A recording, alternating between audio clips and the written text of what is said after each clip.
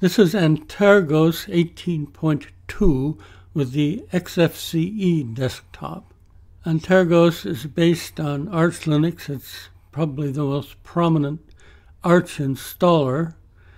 Once you install Antergos, you get essentially pure Arch, but with a pre-configured front-end and desktop interface provided by Antergos. Now, I tried the Mate desktop, but I couldn't get rid of the desktop icons. There may be a way. I wasn't able to figure it out, so I got rid of that, and I installed the Xfce Desktop. There's also GNOME, Cinnamon, and a few others. Now I've configured this the way I like it. It didn't come this way. I altered the bottom panel, which looks something like a little dock. I got rid of that, and I installed this bottom panel with Show Desktop on the left, the window buttons or taskbar in the middle, and the workspace switcher on the right. And on the top panel, in addition to adding a lot of launchers here, I installed the Whisker Menu, and I turned that with the categories on the left the way I like it. The Whisker Menu wasn't available by default, but I was able to download it. It came with what's called the main menu, which is a cascading menu. And I made some changes over here in the system tray. I added the sound icon, I added the battery icon, and I changed the time and date application. It was a simple clock. And for the background, I downloaded a background from Google Images. It didn't come with much of a selection. But that's the beauty of Xfce. You can alter it the way you want to. So I want to make a few observations here as I look through the menu.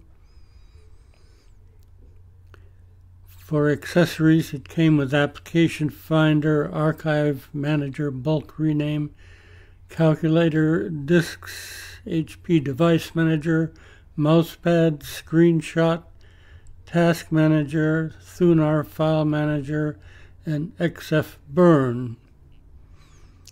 For development, it came with CMake, Qt4 Assistant, Qt4 Designer, Qt4 Linguist, Qt4 Debus Viewer, and then Qt Assistant, which is Qt5, Qt Designer, Qt Linguist, and Qt Debus Viewer.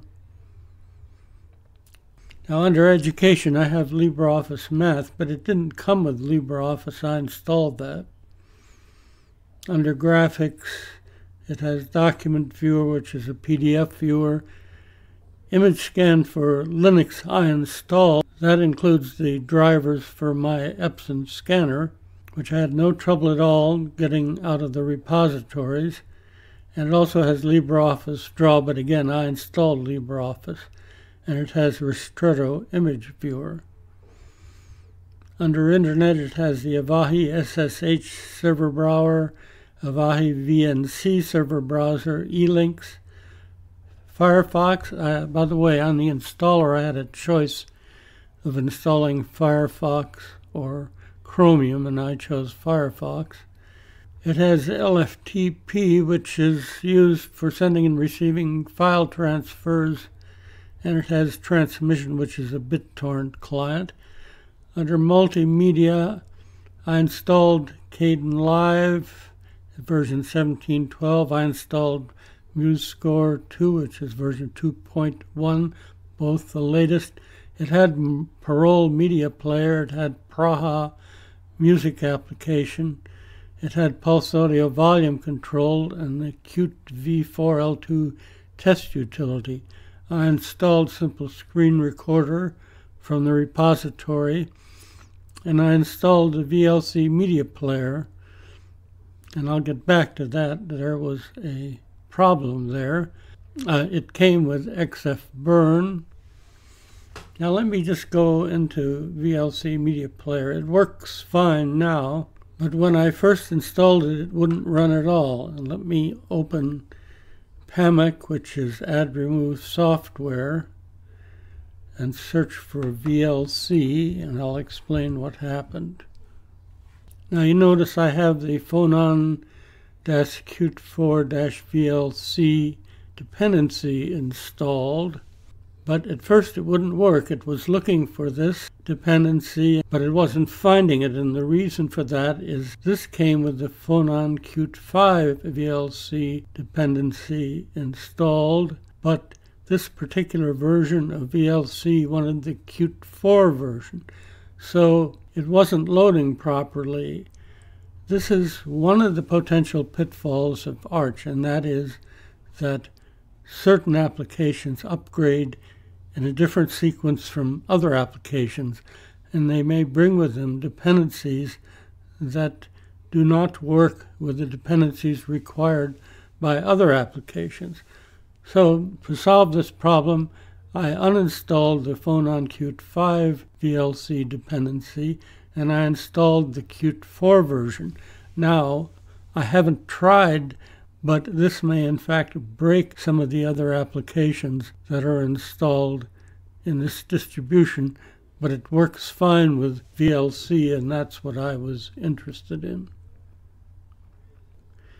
So now going on to Office, it came with the Events Document Viewer, but with no Office suite installed, and I installed Libreoffice from the repositories.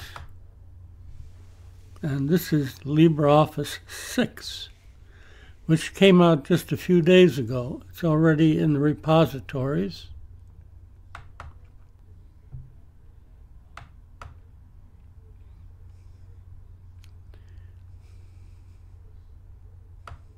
And of course, this is the spreadsheet. The repositories contained two versions of LibreOffice. This is LibreOffice Fresh, which is version 6, and it also had LibreOffice Still, which is the older version 5.4 something. I was able to install LibreOffice on my internal system by downloading a deb package, but this is the first time I've found it in a repository, and this is in the Arch repositories. So going on to settings, this is one of those long ones, so I'm going to extend my Whisker menu. I'm still going to have to scroll down. It has accessibility, add remove software, which as I said is the PAMIC software manager.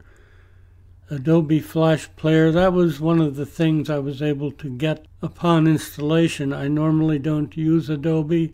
I know it's a terrible security risk, but some of the videos that I watch on websites are available only for Adobe still, so I have it. Appearance, of course you can set the appearance, desktop display, file manager, and this is Thunar. Keyboard, light lock settings. I changed those so my screen wouldn't constantly lock. MIME type editor, mouse and touchpad, network connections, notifications, panel. This is customizing the panel. Power manager, I changed those so that it stays on. Preferred applications, print settings, Qt5 settings, removable drives and media.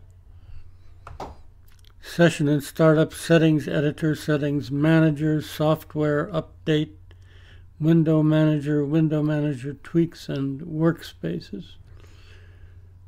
And under system, again, I have add remove software. It's a bit redundant. The Avahi Zero Conf browser, Vlc rename, dconf editor, htop, manage printing, print settings, software update, task manager, Thunar file manager again, and the Xfce terminal. Let me just open htop. Bear in mind that I have Simple Screen Recorder running, and I'm using 551 megabytes of memory, and zero swap. I have 3.74 gigabytes of memory available. So this is a medium weight desktop, but it's the lightest weight one that I find usable for production because it has window snap and other features that I find productive. Getting back to the drivers I installed the image scan for Linux, which is used by Epson. So I'm going to search for iScan. And this is what I was able to install.